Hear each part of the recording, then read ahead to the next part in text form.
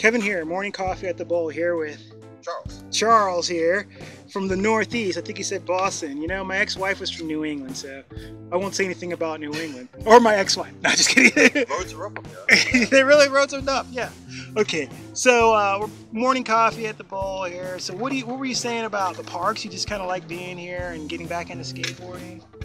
Well, you know, when I was originally started skateboarding, like I said, it was in summer of '88, really. There were no parks around. And up there, I mean, the ground was really rough. We made our stuff.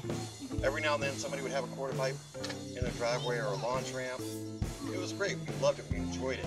Yes. We dealt with the cracks. Yes. We learned to get over them. Yes. We learned to skate around them, whatever. Yeah. Now, this, you know, Gwinnett County here in Georgia has so many just great parks. And they're, even though this one here we're at is small, it's still something.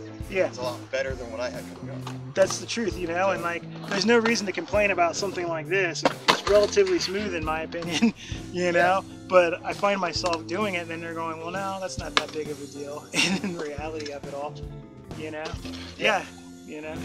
All right, well, thanks, you know, and awesome, thanks for coming out here to the bowls and just keeping good at, you know, just continue to skateboard, really. Yeah, you know, for sure. There's plenty of us out there. Plenty of dads out there, older adults, yes, older Gen Xers. That's right. You know,